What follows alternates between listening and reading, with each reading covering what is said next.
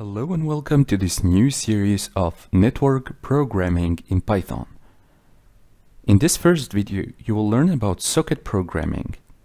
Socket programming is a way of connection between two nodes or two sockets to communicate with each other.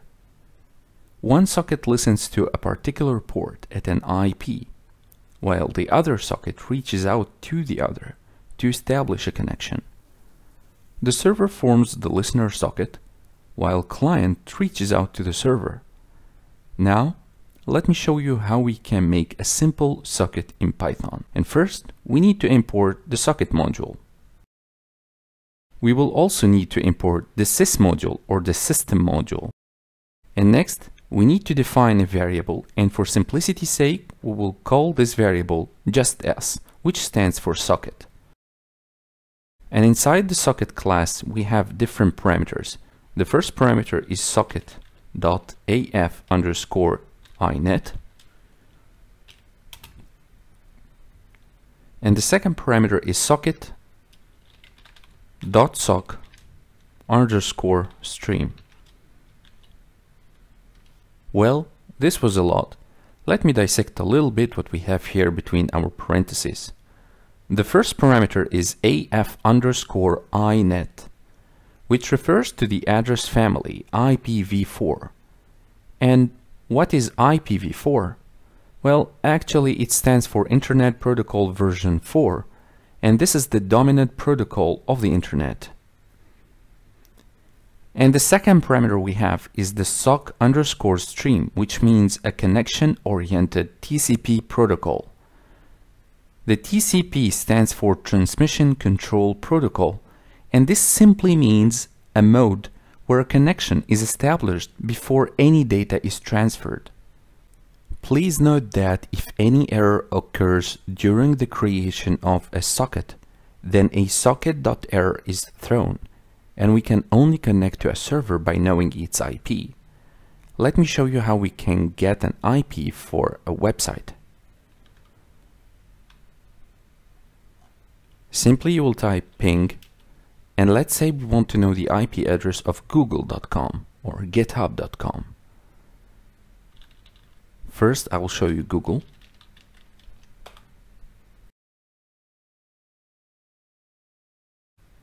This is the IP address of google.com.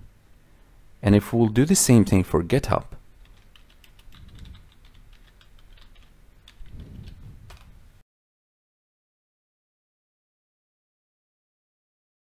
we get a different IP address.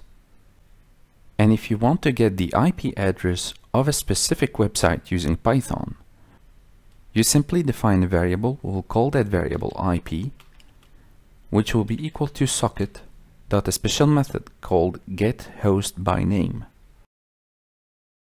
And inside here, we will pass in our website. And simply we will print the IP. Now, let's open our terminal.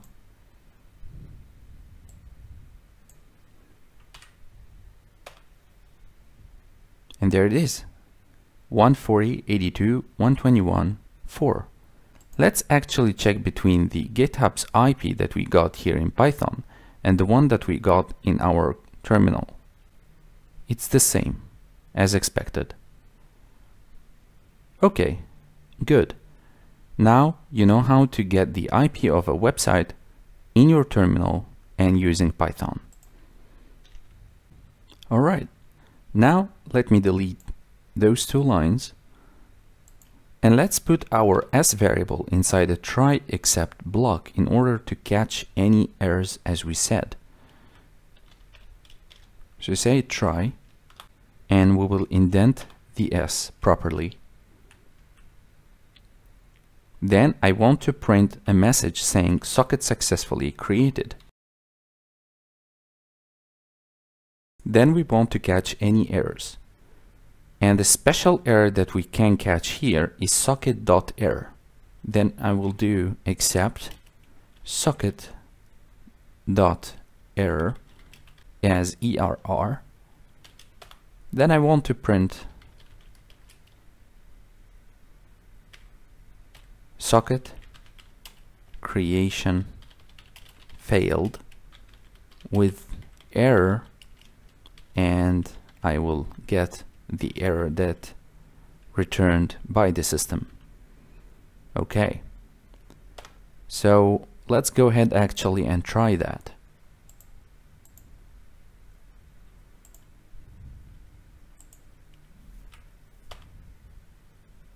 And there it is, socket successfully created. We didn't get any errors. Next, what I want to do is I want to put a default port for the socket. Let's say it's 80. Then I want to have another block of try except. We will have potentially a kind of error called socket.getError. So let's go ahead and say try, and a variable called host underscore IP will be equal to socket dot get host by name, and inside here we will have our www.github.com except socket.getError, and socket.getError means that there's a problem with the DNS, the domain name service. It's the internet service that's responsible for translating the domain name such as github.com or google.com to an IP address. And I also want to return or print a statement. We will say that there is an error resolving the host. And in this case, I want to exit the system. That's why we imported the sys module in the first place. Great. Now the last thing we need to do is we need to connect to the server.